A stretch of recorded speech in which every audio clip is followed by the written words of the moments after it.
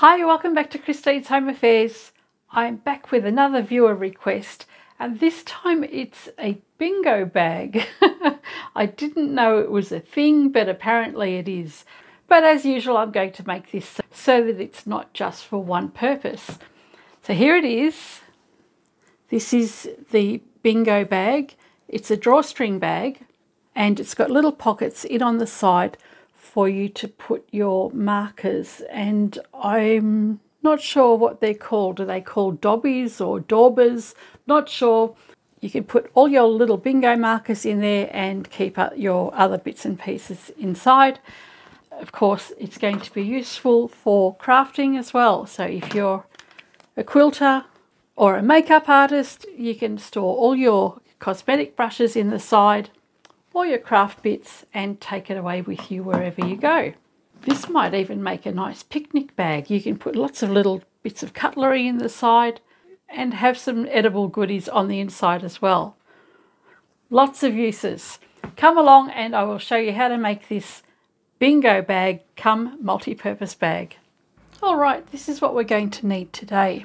I'm using this blue daisy print for the inside part of the bag, and that will be the drawstring bag as well. What we need here is 71 by 53 centimeters or 28 by 21 inches. To go with that, we need a piece of fusible fleece that is 35 by 53 centimeters or 14 by 21 inches. What I'm using today is a product called Parlan. I used to use this for many years and have only just recently rediscovered it. So it's a very lightweight fusible fleece, like the Matilda Zone that I've been using recently, and similar to your Palin as well. It has a much nicer feel to it though. It's still a polyester, but it just feels nice. For that we need 35 by 53 centimeters or 14 by 21 inches. Then we need a couple of circles for the bottom of our bag. They are 17.5 centimeters or 7 inches in diameter. We need two of those.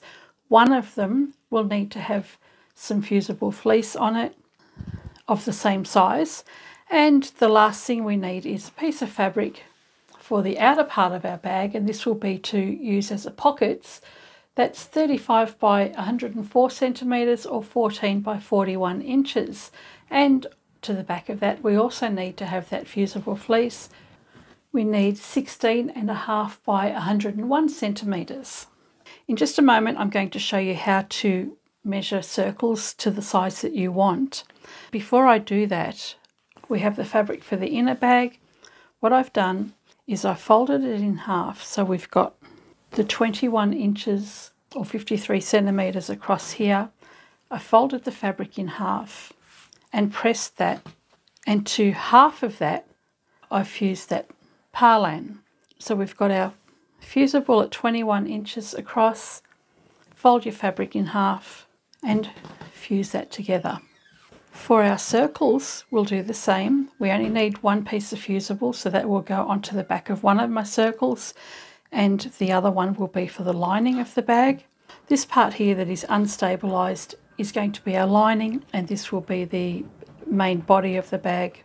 And then for our pockets, we'll fold the fabric in half lengthwise and place your fusible product on one half. You can see I've left it short around the outside edges and around the bottom.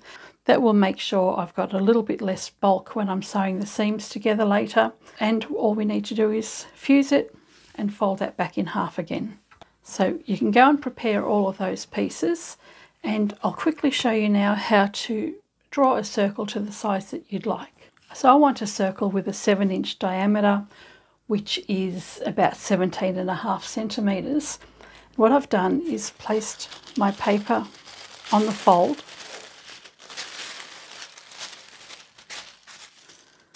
So I'm going to work in inches just because it's a little bit easier for me to see.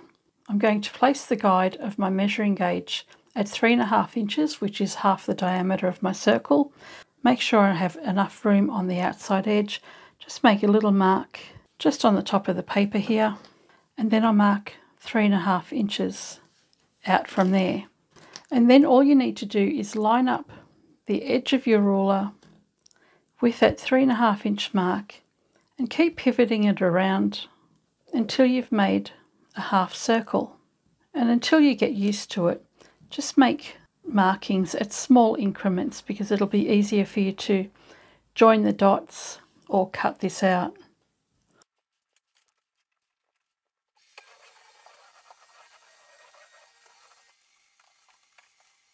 Once you've marked your 3.5 inches from the centre, you can join the lines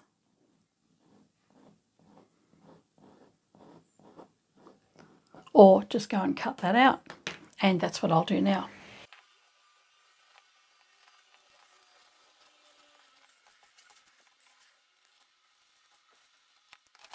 So once you open that out, you're going to have a 7-inch diameter circle. Just measure that across and you can see that that is 7 inches. So it's pretty easy to make circles in any size that you'd like. This can be drawn straight onto your fabric or your fusible and cut out at the same time. Now let's get back to our project. The other thing you're also going to need is some draw cord. Okay, let's start putting this together. We'll take the long outer piece of fabric, and if you fused all of that together, what we're going to do is fold that down and we're going to top stitch all the way along that folded edge. Let's quickly go and do that now. The needles I'm using today are a number 90 or a size 14, and I'm using a stitch length of 3.5 for the top stitching.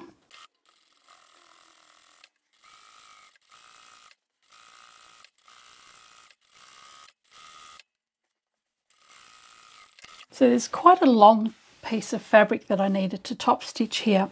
To prevent this from shifting or puckering as I've sewn, I've actually sewn with the fusible side to the top.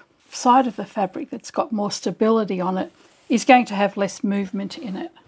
Okay, with that done, we are now going to make some marks on our fabric, and they will be the stitching lines that we need to create our little pockets.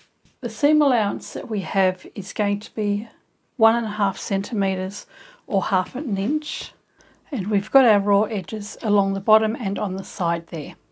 Take your fabric, fold that in half, and we'll find the centre and mark that with a pin. With the centre position marked here, take a square or a ruler, line up the straight edge along the top here and line this up here with that centre position.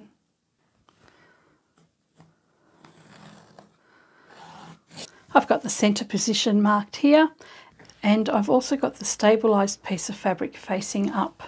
Next we want to mark 10 centimetre or 4-inch increments from that centre line. So if you're using centimetres and you have one of these types of rulers, line up your 10 centimetre mark on that line that we've just drawn, but at the same time you want to line up the top section as well. So you want to make sure you've got 2 straight sides, and then mark your 10 centimetres or your 4-inch distance, and you'll do that all the way along. So the next 10 centimetres will be on the next line and continue along.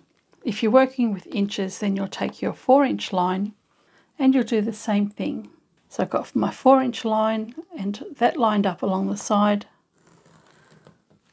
and I can just continue along using that same measurement and making my lines nice and straight.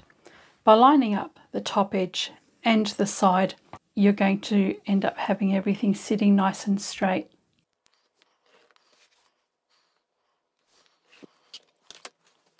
And to do the other side, just flip it around.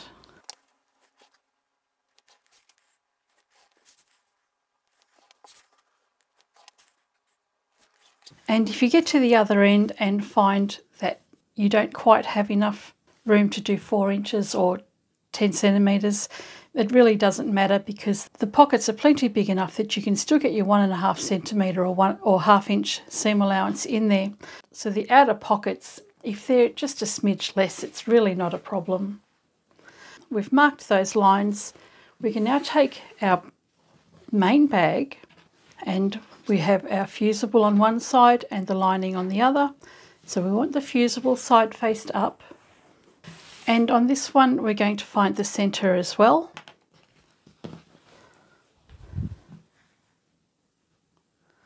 And I'll mark the line in the centre.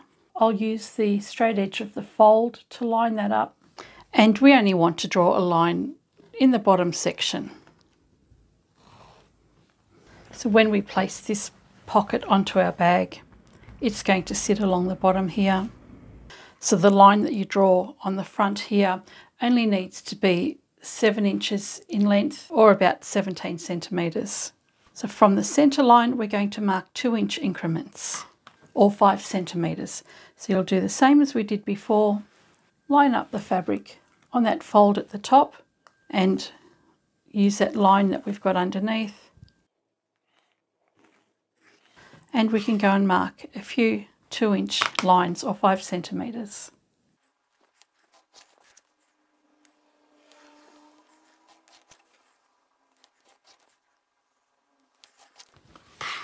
And the line on the outside should be our seam allowance. Again, if that's not exact, it doesn't matter.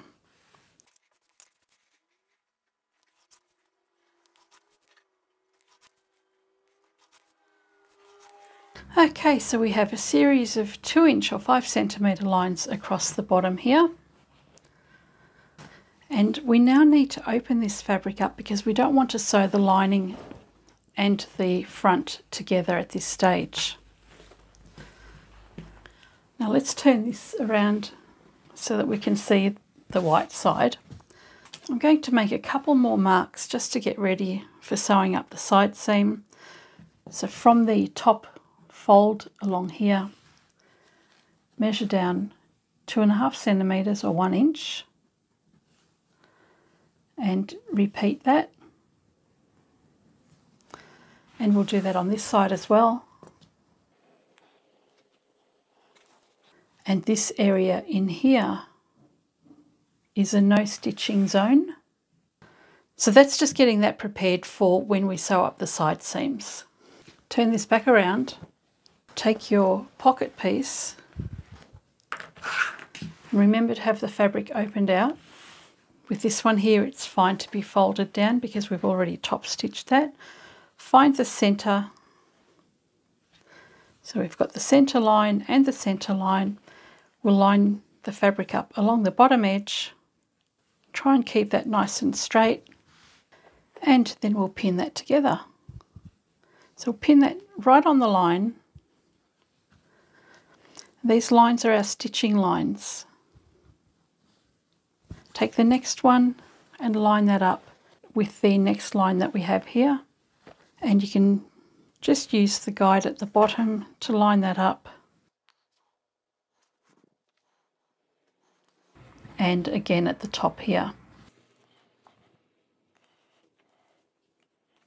And we'll repeat that for the rest of them and on the other side as well. So you can see we've got little pockets being formed in here.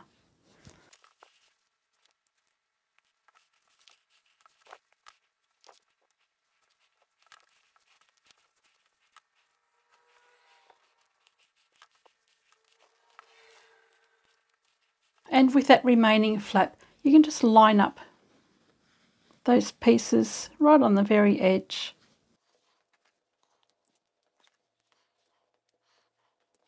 And when you sew this one in place, just sew it with half the seam allowance. It's really just to secure that end in place. So we can go back to the other side.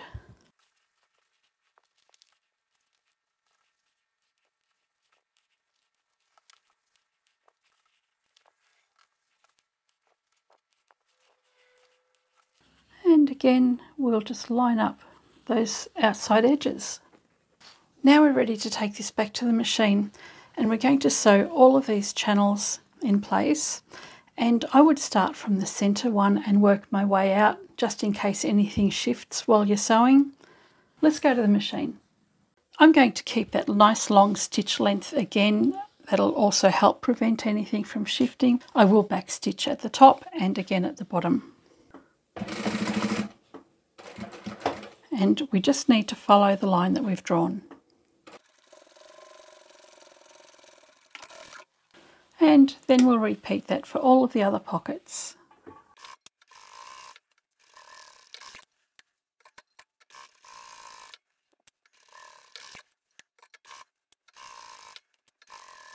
And on the outside edge, I won't do my full seam allowance, it'll just be half the distance.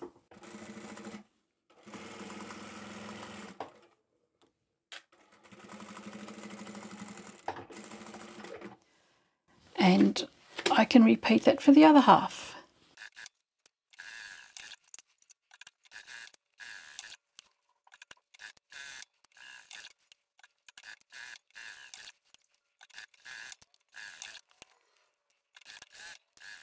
Alright, with those channels all stitched in place, we now need to secure the bottom edges. So you don't need to go and take any measurements here. We've got the little opening at the bottom there. Just stick your finger in, fold it up until you find the centre of the fabric, and then just push a pleat down.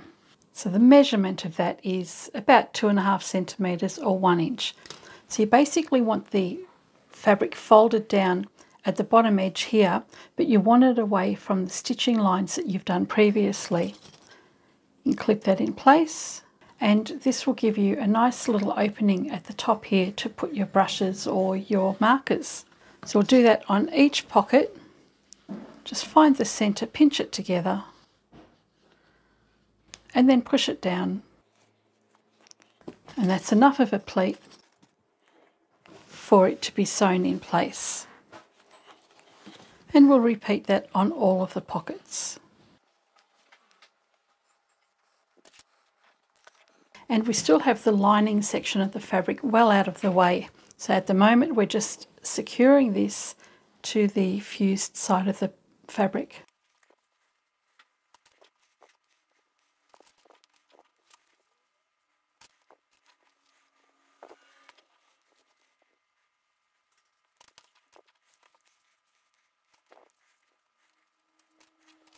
Now that's ready to be taken back to the machine, and we'll sew right along there. I'll reduce my stitch length back to my standard length, which is usually about 3. When we sew the bottom section, we don't need to sew that with our full seam allowance because we still have the base of the bag to put on. So we'll go halfway between, we'll go about 1 centimetre or 3/8 of an inch.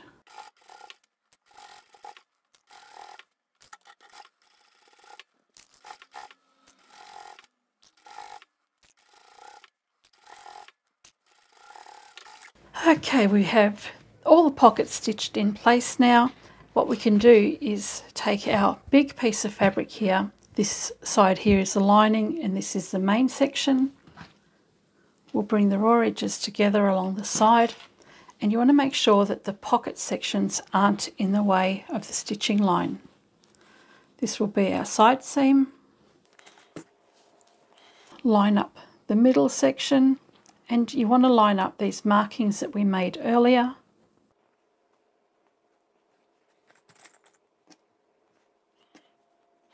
We'll clip all the way down here. We're not leaving an opening on this side. Double check that your pocket pieces are lining up as well. And this being the lining section, we want to leave an opening for turning the bag the right way around later. So anywhere along here, I'm going to leave an opening of about the width of my hand. So that will be unstitched. So we'll go from here up to the mark I have in here with a back stitch. Don't stitch that. Start here again with a back stitch. Continue on. We can back stitch here and leave an opening here and then repeat down to the end there. Let's go do that.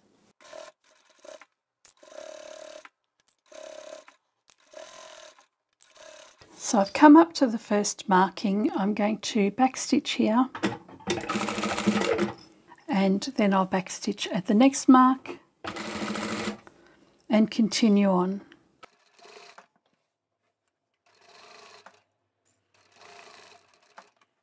And this is where I'll leave an opening for turning the right way around and finish up.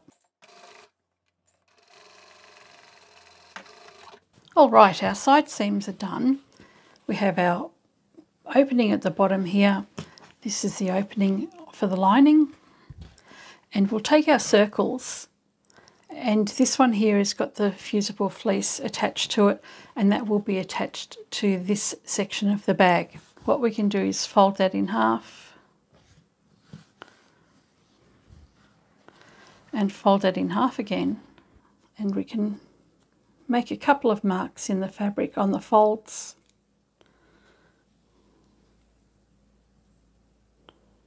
And that can be lined up on our fabric here. So we've got our seam line along here, fold that evenly across, and we can mark the centre. And that mark we've just made here, line that up with that seam, and then find the centre on this side and on the other side. I've got 3 positions marked here, and we have the side seam as well. So I've transferred my markings to the wrong side of the fused fabric, and we're going to find our side seam, which is just along here. And with our first marking, we'll place that mark along the side seam. It's up to you if you want your seams pressed open or if you want them to one side. Come around to the other side and line up that marking with the other marking that you've made. And we'll do the same on the sides. We've got a marking here, and at the opposite end. Now that we have these 4 secured in place, we can just ease this around and clip the rest of the circle together.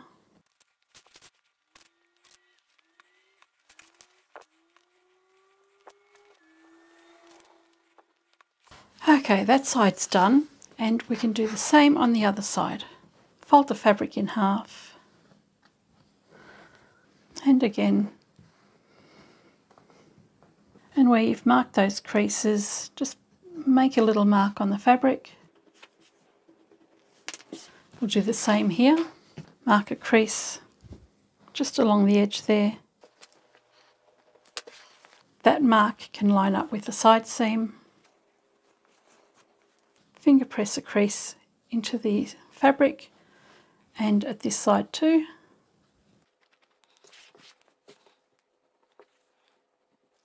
And those are our markings for the next circle. Open that out, have your fabric right sides facing each other here, and line up that side seam. Again, it's up to you if you want to have your seam going in one direction or if you want to open it. I'm going to open my seams. I will actually just go and press my seams open. And you'll notice that we've got a little hole just here. This is where the draw cord's going shortly. So I'll continue to do this. Line up the opposite side. And we'll do this exactly the same way we've done the outer bag. So I've got my 4 points marked, and the rest I can just ease that around so that it sits in that curve nice and evenly.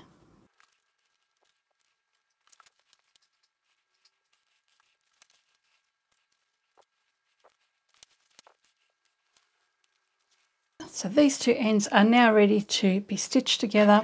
I'll actually do that first, and then I'll go along and press that. So this is the fiddliest part of the whole project, trying to sew a circle onto that piece of fabric. Oh, and I've gone and dropped all my clips. All right, let's finish this up.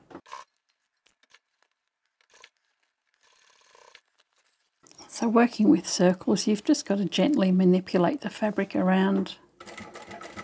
Try not to have any puckers.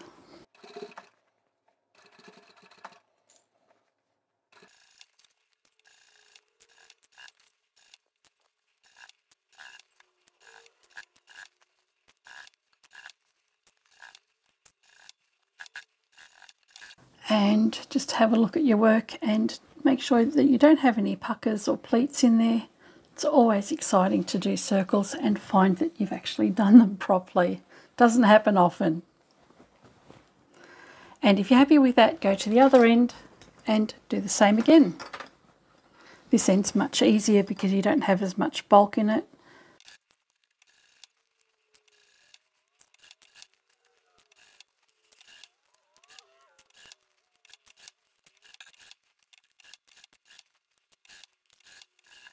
And that's done too.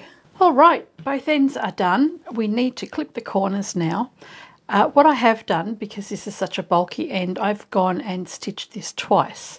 So what I'm going to do here is just clip up to the stitching line,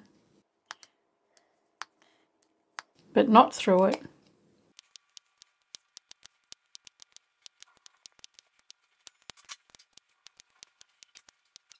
And I'll repeat for this side.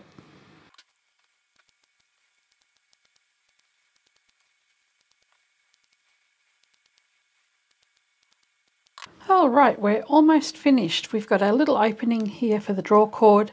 I've pressed the seam open and the opening is here for turning the right way around.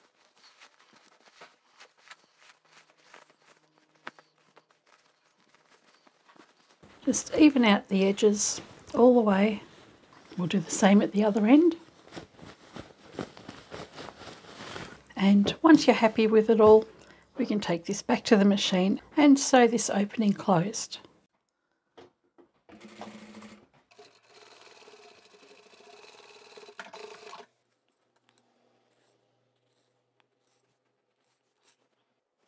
We have the lining folded back into the bag to the top of the fusible, and I've made two markings. One is 2.5 centimetres from the top edge, so straight along here, or 1 inch, and then the second marking we've made 6 centimetres from the top edge, or 2.25 inches, and that will be on the outside of this little opening that we've got here. So this opening is for our cord. We just want to make sure we secure the lining and the main fabric together so that our cord can fit inside that channel. Let's take that to the machine and do that now. I've turned my bag inside out so that I can see my markings, and I'll sew all the way around. And since I'm basically top stitching, I've just increased my stitch length back up to 3.5.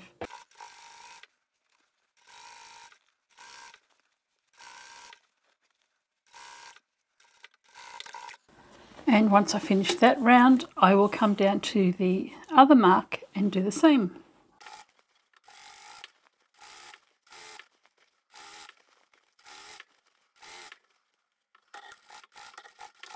So we finished the bag, and this is it inside out. So I thought I'd show you how it looks before I turn it the right way around.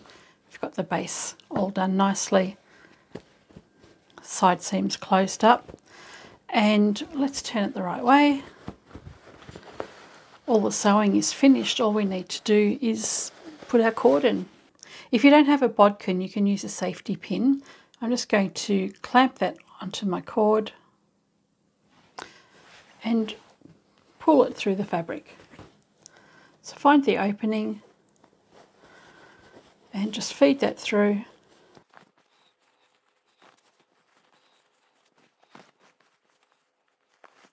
And come out the same hole again. Then all you need to do is tie each end in a knot, and you can tie it up and close up your bag. If you have little toggles like this, then we can use that as well. I'll take the raw edges of my cord and I'll just run some tape around it, and I'll push that through the toggle. Press that together, feed the cord through,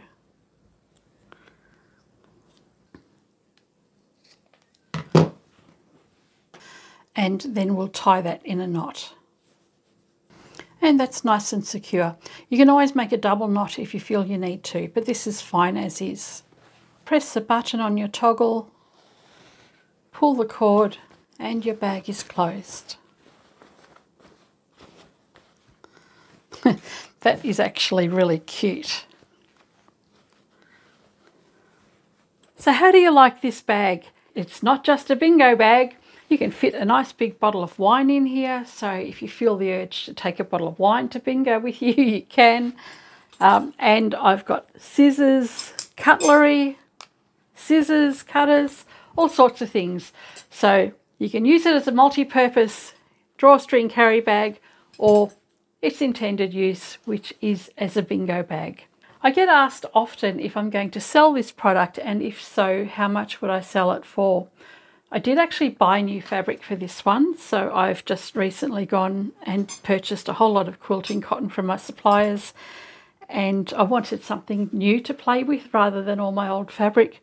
And I've also put stabilizer in here that I've purchased. So this one will end up being a little bit more expensive. Unless people ask for them, I'm only going to make this one. I think I will just put $45 on it in the shop. If it sells, then that's good. If not, it doesn't matter. I'll give it away sometime. So I hope you've enjoyed this video, and I shall catch you next time. Bye for now.